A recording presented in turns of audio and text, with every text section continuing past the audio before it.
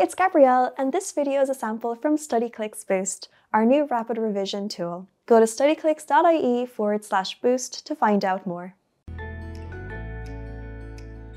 Hey everyone, it's Stephen here with Studyclix, and in this video I want to show you how to solve and plot linear inequalities. So what we'll do is we'll just take a look at three scenarios that will cover all our bases for this. First up, I'm going to solve for x an element of n, which are the natural numbers, and sketch your solution on a number line. We've 3x minus 5 is less than or equal to 4. Now let me tell you, see, when we're dealing with these linear inequalities, you're going to basically treat it like a linear equation. You're going to try and get the letters on the left hand side and the numbers on the right, and you're just going to almost imagine the inequality sign like an equal sign. So let's start solving here. We want to get x on its own on the left, so I'll add 5 to both sides. And then I'll divide both sides by 3.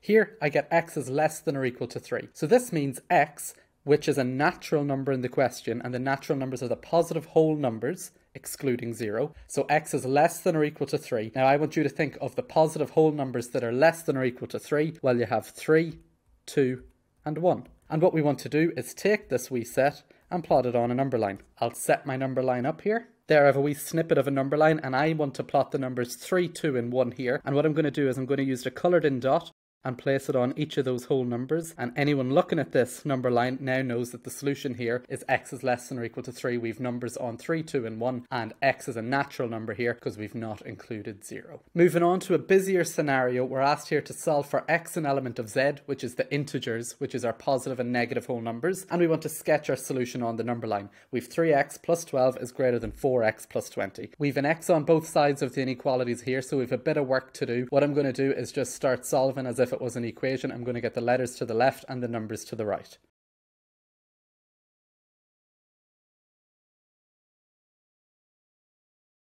You can see here I'm at a point where I have minus x is greater than 8. Now I know most people will think we need to get x on its own here, so I have to divide across by minus 1. And you're dead right, we do have to divide or multiply across by minus 1 here. But when we do that, we need to pay attention to the one and only rule we need to learn about inequalities. And that is when you multiply or divide across by a negative number, the inequality symbol flips. It changes direction. So watch what happens here. We have minus x divided by minus 1, which gives me x. Because I've divided by a minus, the greater than symbol flips to a less than symbol, changes direction. And then I have 8 divided by minus 1, which is minus 8. And there I have my answer. So that's a very important rule, folks. When you divide across by that minus, flip the inequality sign. Now, let's plot this on a number line. I have x is less than minus 8 and x is an integer. So what are the positive and negative whole numbers that are less than 8? Well, you have minus 9, minus 10, minus 11, and it keeps going down towards minus infinity. So what we'll do is we'll set up a number line here and get plotting this. So you can see here I have a wee snippet of the number line, and because we're dealing with integers, we're going to use dots on the whole numbers,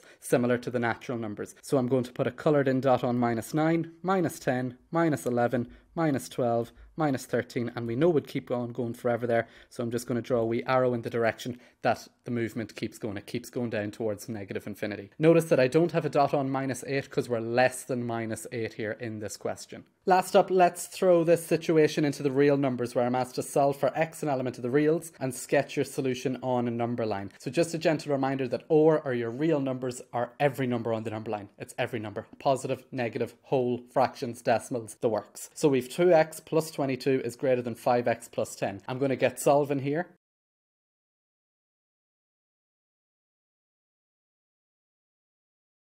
Now I have minus 3x is greater than minus 12 here. I'm going to divide both sides by minus 3, and I now know that when I do that, the inequality is going to flip. So I'm going to get x, flip the inequality to less than, and minus 12 divided by minus 3 is 4. So now my solution here is x is less than 4. So to plot this on a number line, we're going to plot all the numbers below or less than 4. So, because the real numbers include every possible number, we're going to be using a coloured in line here. But we're going to mark off our starting point. We're less than 4 here, so I'm going to put an open circle on 4, and I'm going to include all the numbers below 4 by using a shaded line the whole way down the number line. So I'm using the shaded line to represent all the numbers less than 4, and because the solution keeps going down towards minus infinity, I'm going to draw an arrow in the direction of the movement. There's only one more way this question could vary, and that's hypothetically if in the question they had a greater to or equal to sign instead of just a greater than sign. So let's just say we had a greater to or equal to the whole way down, meaning our solution would be x is less than or equal to 4. Now to plot x is less than or equal to 4 is very similar to x is less than 4, but this time we have to include 4 because it's less than or equal to 4. So the only thing we'd change in our solution is that we'd colour in the dot on the number 4. So you can see there we'd have a coloured in dot if we had a less than or equal to sign. However, we don't have that scenario here, and our solution is x is less than 4, so you can see our answer will just look like that. Overall, folks, that's it dealing with inequalities. It's the exact same essentially as solving equations. However, the only thing you need to remember is that when you multiply or divide across by a negative number, the inequality sign will flip.